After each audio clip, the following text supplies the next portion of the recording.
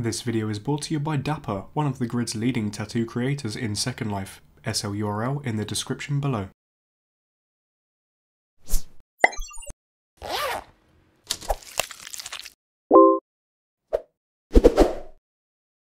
What is going on, guys? It is DAZZA here and I welcome you to a brand new video. You may be wondering why I haven't done voiceovers for yonks, and the reason is because I wanted to play around with different styles of editing, but I was requested to do a voiceover for this video, giving my opinions on the box, so I shall. As you have probably seen by the title, I'm going to be showcasing all of the items from the latest Builders Box, Home and Decor subscription box in Second Life. The theme this round is Snowstorm, due to it nearly being Christmas, so let's get started.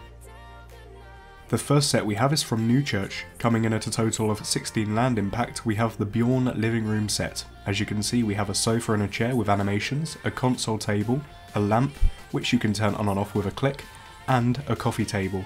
My favourite part, honestly, is the sofa. I really love the amount of effort that has gone into detailing it, and I also like that it's fairly neutral, so it works in pretty much any style of home. Next up, we have a stunning skybox by Fourth Wall.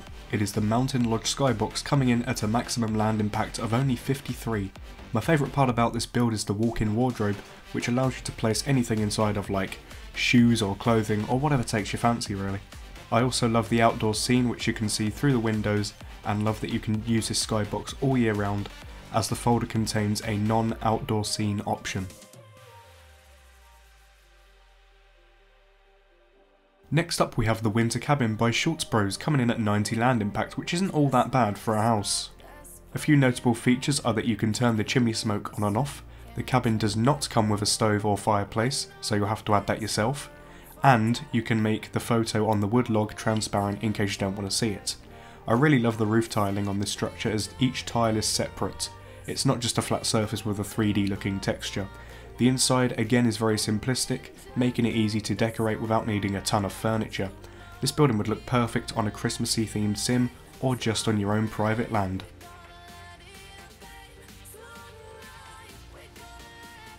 Here we have the Winter Vibes collection by Architect, and it's a really nice wintry themed set featuring an adult and PG bed, bed table, slippers, messy carpet, nightstand and rocking chair with animations.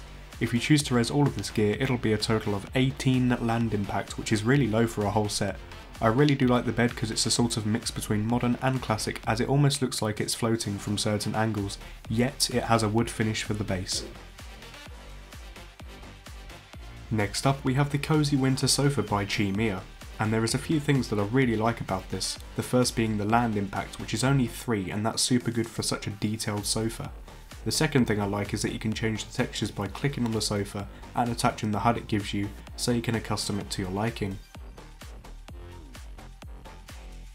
This house is known as the Split House, and it is made by the designers at Convair. The house I'm showing is actually 194 land impact, but there are less heavy land impact versions available in the pack. On the outside of the house are icicles hanging from the roof, which I think is really cool and adds to the theme, and inside is an ultra modern layout, which by now you probably know I love. I have always loved modern interiors. Also around the house are fireplaces, and coming soon, at the time of this video, will be a custom kitchen made exclusively for this build. Next up, we have a few little decor items from Dahlia. This set is known as the Denmark Collection and includes a blanket in 3 colours, cappuccino tray, heart stool in 3 colours and a set of mirrors. I mean, who doesn't love a good old cappuccino on a winter's morning? If you were to res out 1 colour of each item, you would have a total of only 5 land impact, which is wonderful. This next item is an incredibly detailed skybox from Craftwork. I always love a good skybox, and at only 126 land impact I'm definitely going to be using this on my land in the future. As you can see, it is based mainly off of a kitchen, but has a large empty floor area which you can use to decorate with whatever kind of furniture you want. The central counter can be unlinked and does include animations, which is a really cool feature, and as I know a lot of you guys like taking photos in Second Life, so this will be great for taking photos with. Next up, we have a really nice looking fireplace set by Madras. This set has been named Aish Fireplace Set and includes a fireplace, bottle decor, fireplace tool, mirror in multiple colours and a HUD to change the fireplace itself. The detailing on this fireplace is incredible along with the other items in the pack.